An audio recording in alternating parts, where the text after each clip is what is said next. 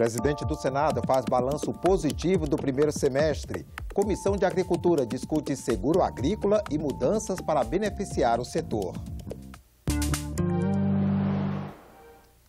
Olá! Em balanço das atividades do Senado no primeiro semestre, o senador Renan Calheiros disse que a casa tem sido um esteio de temperança e sobriedade em tempos de crise econômica. A afirmação foi feita no encerramento da sessão plenária ontem à noite. Ele também estimou a duração do julgamento final do impeachment de Dilma Rousseff no plenário em agosto. O presidente do Senado informou que foram aprovadas 138 matérias, sem contar as propostas que passaram pelas comissões, sem a necessidade de análise pelo plenário. O senador Renan Calheiros citou alguns dos projetos.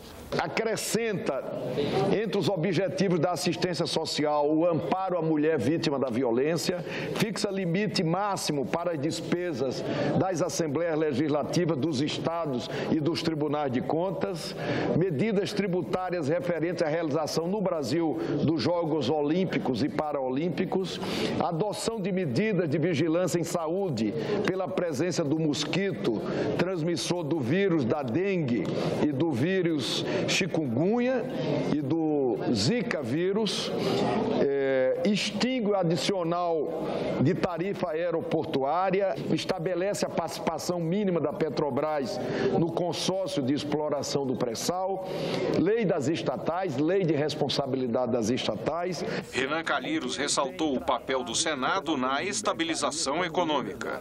O Senado tem sido esteio de temperança, sobriedade e estabilidade no momento atual de nossa República.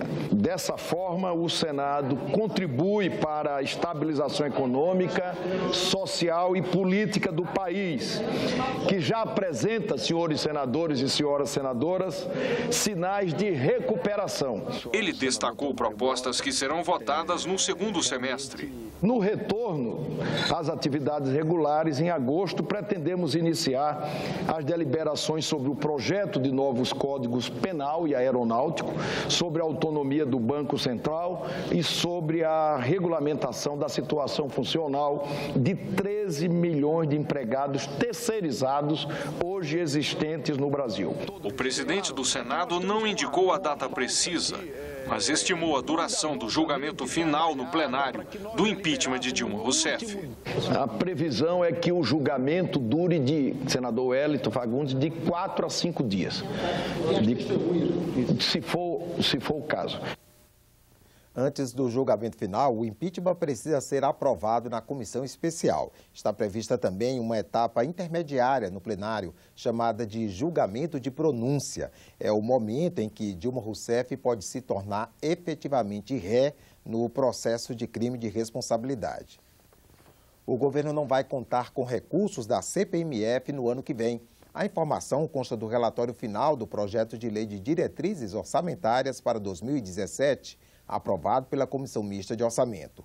Os 243 destaques apresentados ao texto serão votados em sessão plenária, marcada para o dia 2 de agosto. O senador Wellington Fagundes retirou do texto a previsão de receitas vinculadas à recriação da CPMF. Os recursos constavam da proposta original, enviada ainda no governo da presidente afastada Dilma Rousseff. Mas o relator afirma que o governo atual não pretende recriar o imposto. Manter a projeção de tributos cuja aprovação é improvável não contribui para a construção de um orçamento realista. O texto, que serve de base para a elaboração do orçamento do ano que vem, prevê déficit primário de 139 bilhões de reais em 2017 e se baseia em cenário econômico de crescimento de 1,2% do produto interno bruto, inflação de 4,8%, juros de 11,25% ao ano e dólar a R$ 3,81. Em relação a investimentos, o relatório estabelece prioridade para os programas Minha Casa, Minha Vida e Bolsa Família, a manutenção de rodovias e a criação de creches e unidades básicas de saúde. Também define como meta finalizar obras inacabadas, dando preferência às que já têm 50% da execução concluída. Quando temos recursos limitados, é preferível concluir os investimentos já iniciados a aumentar a quantidade de obras sem continuidade. Diante do cenário de crise econômica, o relator incorporou ao texto mecanismo de limitação de despesas que consta em proposta de emenda à Constituição enviada ao Congresso pelo presidente interino Michel Temer. Assim, o teto de gastos primários do governo para 2017 pode ser o total de despesas deste ano, incluídos os restos a pagar, corrigido pela inflação. O mecanismo da PEC exerce controle apenas na execução da despesa pública. E aí, propomos, no entanto, que também a elaboração e a aprovação do projeto de lei orçamentária de 2017 seguirão o mesmo princípio. Com menos de 20% das propriedades agrícolas cobertas, o Brasil é um país que apresenta um baixo índice de seguro rural. A Comissão de Agricultura ouviu hoje representantes do setor privado para entender as dificuldades da atividade no país e os riscos para os agricultores. O representante da Confederação Nacional da Agricultura, Pedro Loyola, afirmou que a política de seguro agrícola no Brasil não recebe a atenção necessária do governo federal. Faltam recursos e previsibilidade. Os países onde funciona seguro agrícola no mundo, Estados Unidos, Canadá, México, Espanha, o Estado tem um forte papel, né? Um papel de ter recurso de subvenção. Aqui no país nós temos apenas 400 milhões de reais para seguro. Isso não dá nem para 10% da área agrícola do país, enquanto que nos Estados Unidos 90% dos produtores têm seguro agrícola. Vadir Cury, representante da Federação Nacional de Seguro Rural, afirma que a garantia da produção faz parte da política de segurança alimentar do país. Segundo ele, o seguro se torna ainda mais importante frente aos eventos climáticos dos últimos anos.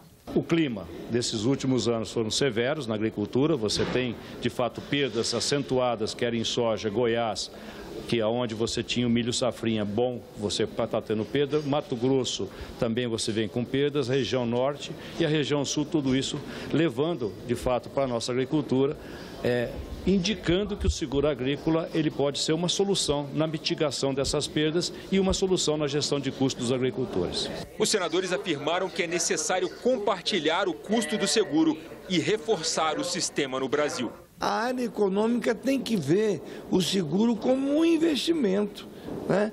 E nós nunca conseguimos, você vê, uma safra de 160 bilhões de reais, o máximo que se conseguiu colocar aqui é 700, 800 milhões de reais, quer dizer, é muito pouco e é muito pouco as pessoas que têm acesso a esse seguro. Nós temos que encontrar um caminho de compartilhamento do custo do seguro, porque não é justo que recaia todo o custo do seguro sobre os ombros do produtor rural e compartilhar o custo do seguro entre os fornecedores de insumo, entre o produtor e o próprio governo, que aí reduz a sua participação no processo.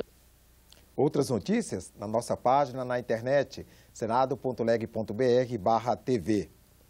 Obrigado pela audiência e continue com a nossa programação.